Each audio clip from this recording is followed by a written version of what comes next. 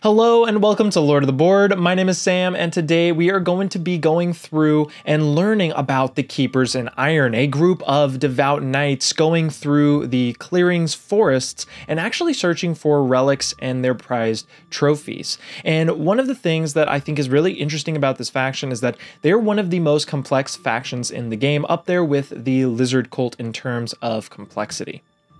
Now, because of this, I have found that a lot of different groups have a lot of different opinions about this faction, especially from the groups that play this game a bit more casually. I have actually heard so many different varying opinions on whether this faction is either super powerful or very underpowered, and I've kind of seen both of those on the table. Now, I know that this faction can be a little bit difficult to grok, but today I am going to be giving you 10 strategy tips in order to help you get started playing the Keepers in Iron better for your next couple games. And hopefully, by the end of it, you will be able to maintain those relics, keep a sturdy and strong retinue, and be able to take those 30 victory points faster than any other faction en route.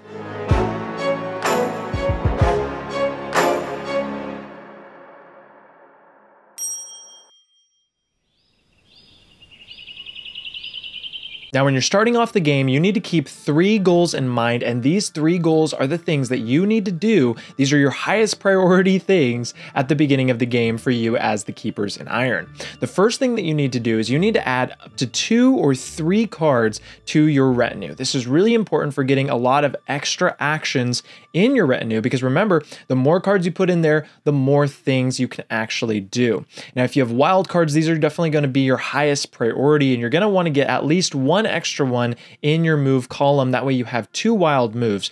Move doesn't really have any fear of losing a card in that section of the retinue. So putting a wild in there straight off the bat is a great idea in order to just have a lot of good early movement opportunities.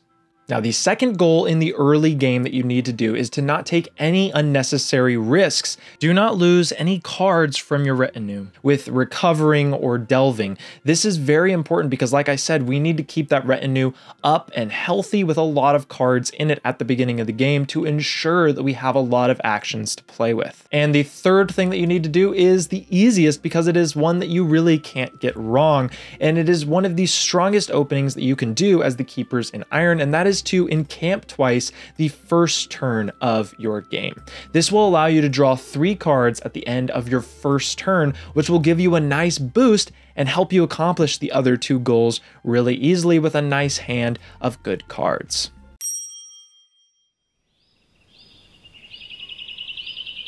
Now, as the Keepers in Iron, the retinue is really important, like I was saying, but what exactly does a good retinue look like? Your main retinue is trying to get 3 cards in move, 4 cards in battle, and 3 cards in recover, and then maybe towards the late game transition towards 2 move, 4 battle, and 4 recover. Now, whenever you know that you're going to be discarding cards from your retinue due to a uncalculated delve or one that might be a little bit more risky, always try to use your suited cards for those actions in order to keep the wild cards in your retinue as long as possible. I know that bird cards are really important for all the factions en route. Well, not all of them, but most of them. But with the Keepers in Iron, the bird cards are the most important, most valuable resource ever in the game. And when you get a wild card, you need to be keeping on to that and putting it in your retinue as soon as possible.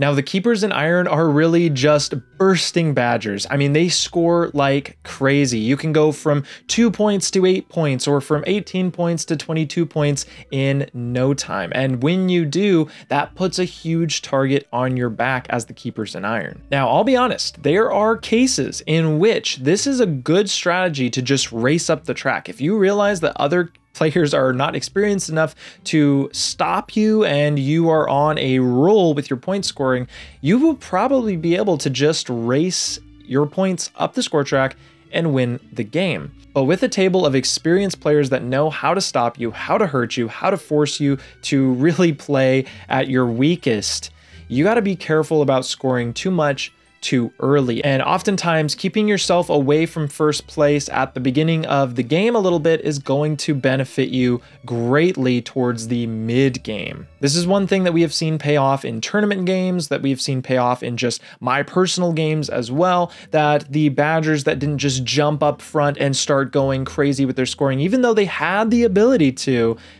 they didn't, because they knew that they would be stopped by the table very early, and it hurts a bit more earlier on.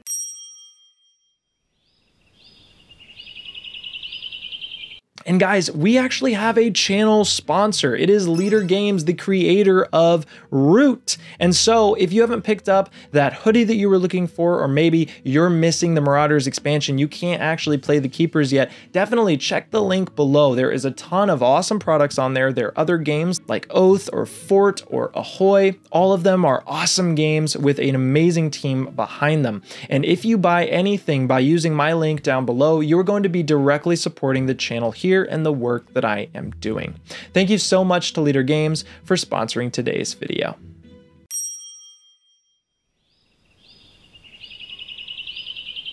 Now, we have no idea what happens to those extra Badgers.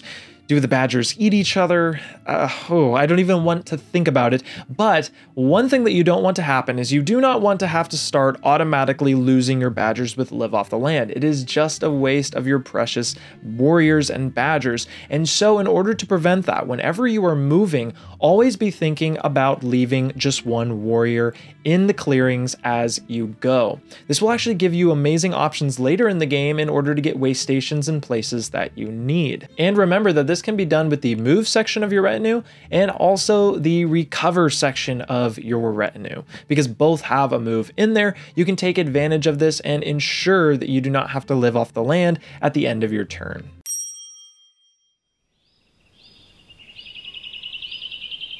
Now, one thing to keep in mind with the relics is that you are always going to have, at the beginning of the game at least, a 50% chance to draw a 3-value relic, 25% chance for a 2-value, and 25% chance for a 1-value of each type of suit. And so that's something to keep in mind whenever you're approaching, delving into those clearings, that you have those chances at the beginning of the game. And with that information, you can use that in any way that you would like to. Now, it might not become super helpful, but it is a nice thing to keep in mind, just something to look out for, that it's pretty likely that you're going to get those 3s at the beginning, and then depending on what you get at the beginning, you can kind of start deducing what you might see in your next couple delves. Let's say you're about to discard one of your bird cards out of your retinue with one of your wild actions. If you have multiple, definitely try to use the Faithful Retainer first, because if you lose the Faithful Retainer, it's not going to be as bad as if you lose just a regular wild card.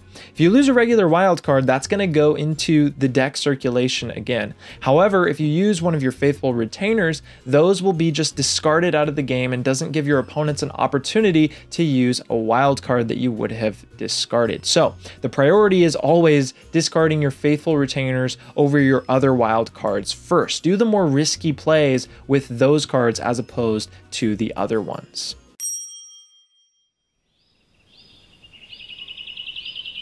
Do not make one clearing a gold mine for your opponents. Try not to have multiple relics sitting around in one clearing at a time. In fact, one of your goals is to try and get those relics from the forest and then get them recovered as quickly as possible. You don't want to leave them laying around at all, but especially don't keep 2 in one clearing at a time for longer than one turn. Not even one turn. Don't let it happen. Keep them separate. Keep one relic at a clearing at a time. You don't want to give your opponents that many points, and it will just become a gold mine that every single faction will want to come hunt down and take those precious victory points. And it doesn't double up your Devout Knight's ability, giving you that extra armor. You only need one relic in the clearing in order to take advantage of that ability. And while speaking of that ability, when you get those lower relic counts, these are actually really good options, like the 1s and the 2s. Specifically the 1s though, those are the best. These are good options to kind of keep around on the board a little longer in order to take advantage of your Devout Knight's ability. Devout Knights is really, really good in defense, but it is even better in offense. Thinking about it, even if you get ambushed, you're only going to be losing one warrior, which is insane. But even then, you really have a small percentage of losing any of your warriors as long as you have that Devout Knight's armor going on.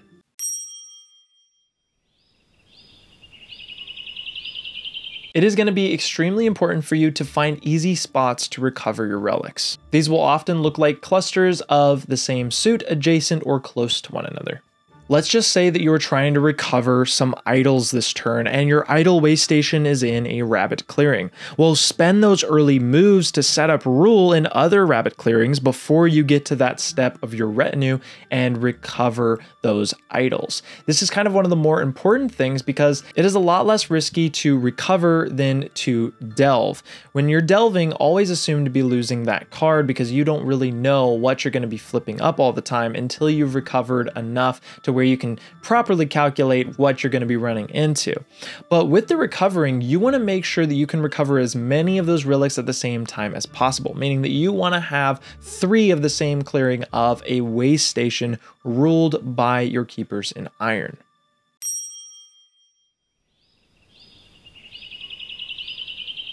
Now, when you're thinking about crafting as the keepers in iron, you got to keep in mind that card draw is kind of your most important aspect of your faction, because the more cards you have, the more options and flexibility you have with things like recruiting, because you have to spend cards to recruit, and things like risking losing cards when you're delving or recovering. Then you can have some cards to replace those for your next turn.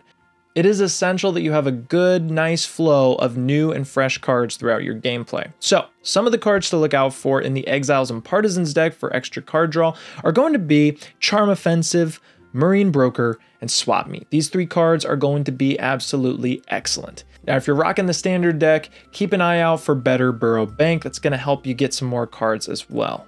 Ones that I believe can always be good pretty much with every faction, but just ones that you might want to think a little extra about when playing the good old Keepers in Iron. I would say keep an eye out for False Orders or maybe Corvid Planners, as well as the Eerie Emigre. These are cards that can give you some really nice options throughout your gameplay.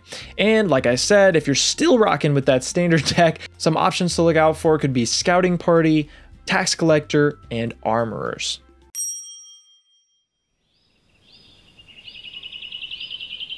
Now, the best place to be at as the Badgers is to really not care whether you're going to be discarding cards or not. And this will actually be achievable once you've gotten a lot of way stations on the board, once you have a nice retinue built up, and once you have some cards crafted that will allow you to draw some extra cards on your turn. Surrounding forests with Keeper's Warriors is a huge ask, and often players will just focus so hard on surrounding a forest before delving that they are just wasting time and being too picky. The more important thing is that you are recovering the relics for points. So just take all of the relics from those clearings using battle and delve actions. It doesn't matter if you're discarding those cards as long as you have more cards to replace those at the end of your turn for your next turn. Super, super important. You don't have to worry about it. Just get all the relics and then use the moves in the next column to take those relics and then recover all of them with your best suited way stations. Now, you may have to listen to that a few times in order to get it. I'm hoping that some of these visuals will help you understand what I mean by that. But just as kind of a clearer way of saying the same thing, don't worry about surrounding a forest before delving. Just delve, discard those cards if you have to. You can replace them. What you should be worrying about is making sure that you rule multiple colors of the suits of your way stations in order to recover all of those relics, or as much as you can, in a single turn.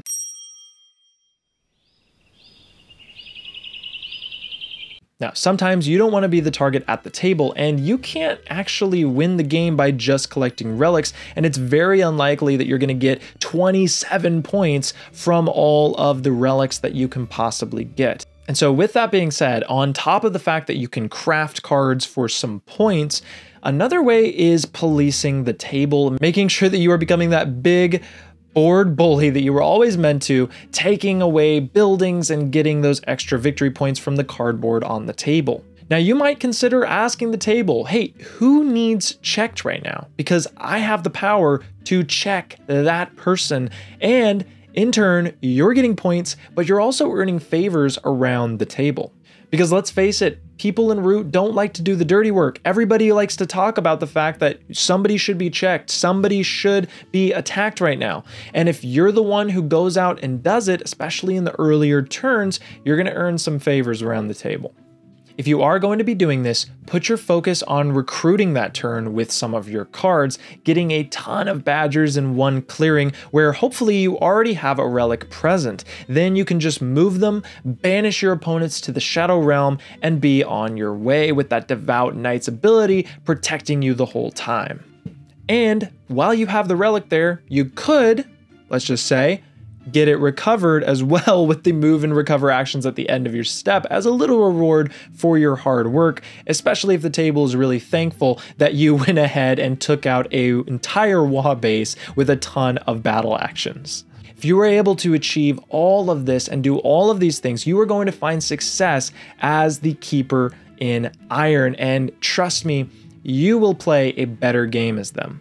Thank you so much for watching this video. If you enjoyed it, if it brought value to you, please leave a like as well as comment down below. Maybe if you have an extra tip to add on with this faction, a lot of people struggle with it. Go ahead and leave your best strategy tips. But that is it for the Keepers in Iron strategy guide. Thank you so much for watching. Let's go ahead and drop the beat.